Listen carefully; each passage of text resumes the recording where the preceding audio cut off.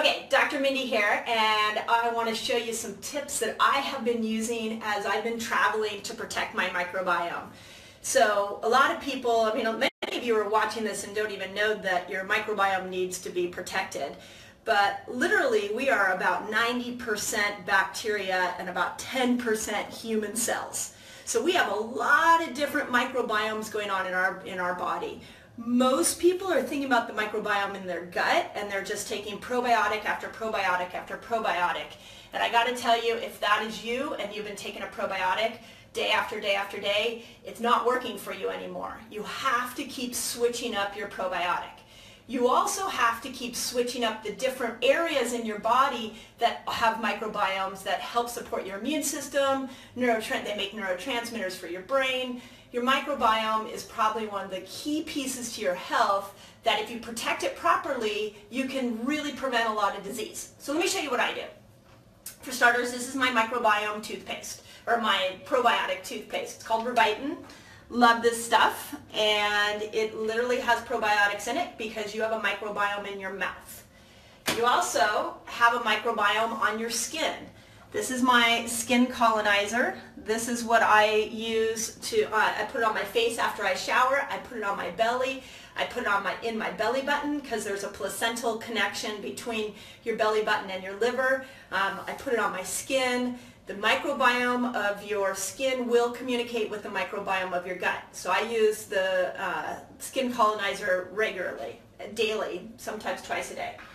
The other thing is, a lot of you have heard me talk about Restore. I love Restore, especially when I travel around in America. I down this stuff left and right because it helps prevent leaky gut. But even when you're out traveling outside the country where you're exposed to different chemicals, Restore is really great. This one's a travel one. You just open it up, put it in your mouth, and give a squirt. I do a squirt in the morning, squirt at night, sometimes before I go out to eat. I don't know if you guys, when you travel on like an airplane, I feel like I get a lot of sinusy stuff. So especially before I get on an airplane, when I get off an airplane, if I've been in a congested area, I'll do Restore Nasal Spray.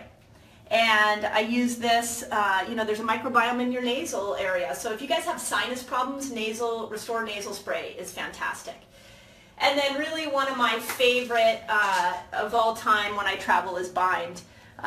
Bind is so great because it's got activated charcoal and it's got magnesium in it. So the magnesium keeps your bowels moving, and the activated charcoal holds on to any toxins that you might be exposed to.